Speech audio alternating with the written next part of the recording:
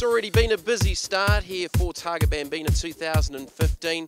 All the documentation, all of the scrutineering's been done today up here at the Bombay School. Tonight the cars head up to Park Ferme at the Siminovich Olive Estate.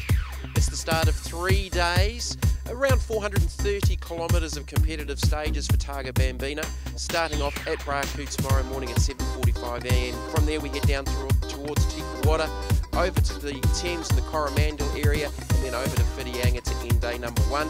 And then from there we're over at Rotorua, where we'll be basically out for 2 days and finishing again in Rotorua for the end of the event. So we're going to look forward to bringing you tales of Targa throughout the weekend.